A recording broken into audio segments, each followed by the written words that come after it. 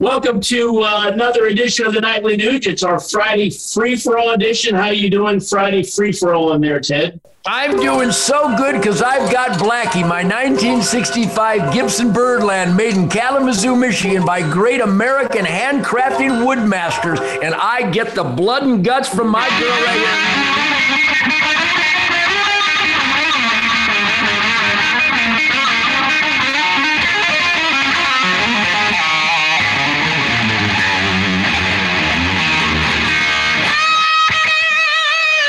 Well, I don't know how it sounds over the technology of the Nightly Nude, but in this man cave cuckoo's nest, Keith, it is so sexy I can hardly stand myself. Let's talk about music. I know you and Kid Rock have a big event coming up next month down in Florida. Tell us about that.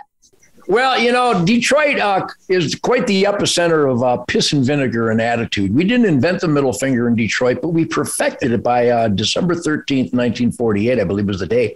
There's an attitude and a spirit and a defiance and a groove, a pulse, a heartbeat that the Motown Funk Brothers and all those great Motown masters and Mitch Ryder and the Detroit Wheels and Bob Seger and Brownsville Station and Grand Funk Railroad and the Amboy Dukes and this really uppity smart-ass guitar player named, I think it's Ted Nugentberger. That's what it is. But anyhow, what Kid Rock is continuing in Detroit is a legacy of musical authority. In fact, I called him the other day. I watched him on Access TV, where it's the Artist Den. I think the series is called The Artist Den. And Kid Rock and his amazing band performed at Graceland, Elvis Presley's home.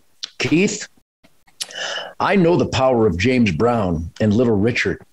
I know the power of Wilson Pickett and the Motown Funk Brothers and Mitch Ryder. I know the power of musical fire-breathing authority. Kid Rock, he's right up there with those names I just named. Oh. And that's really saying something. He performed. I don't know if you saw that performance the other night, but you need to find it. And he represents the top 1% of musical powers, musical genius, musical performance, and musical authority.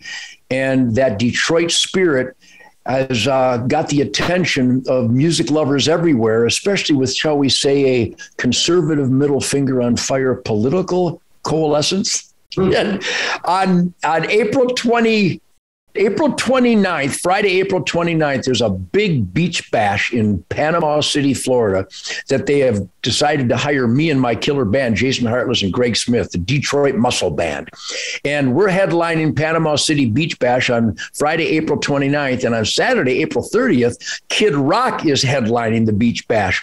Now, I'm suspecting that just with our musical prowess and authority and fire-breathing groove, that would be enough to hire Ted Nugent and Kid Rock. But I have a funny feeling in this whirlwind of abuse of power by the Marxist government in the United States of America, I have a funny feeling that the people deciding to hire Ted Nugent and Kid Rock for the Panama City, Florida Beach Bash, April 29th and 30th, I believe they might have hired the two of us, the gruesome twosome, to make not just a musical authoritative statement, but maybe there's a political middle finger on fire involved. All I can say is that it's going to be the opening volley of my Ted Nugent Detroit Muscle 2022 tour in Panama City on Friday, the 29th of April. And the next night, Kid Rock is headlining on the 30th. And, you know, Kid Rock plays Cat Scratch Fever every night. Now, again, I don't know how this technology delivers on this record, but stop and think of the groove factor.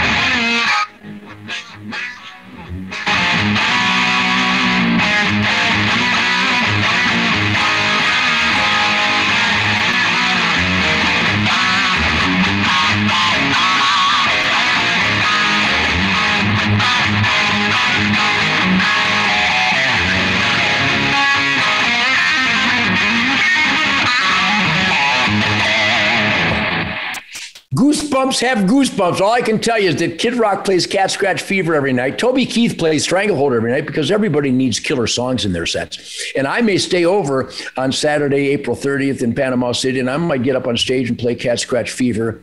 What a treat.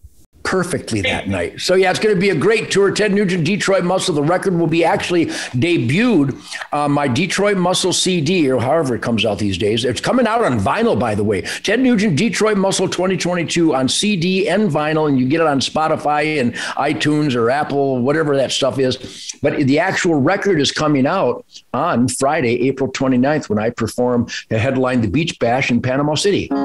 Perfect. If you want to see where the tour's coming, it's going to be near you. Go to tednugent.com, click on the link that says tour, and you can see where he's going to be. I found Ted's coming to Kansas City in August. Can't wait to see it. See where he's coming near you. Pick up the album while you're there. Pick up old records. Pick up some merch. tednugent.com, and enjoy some Ted Nugent.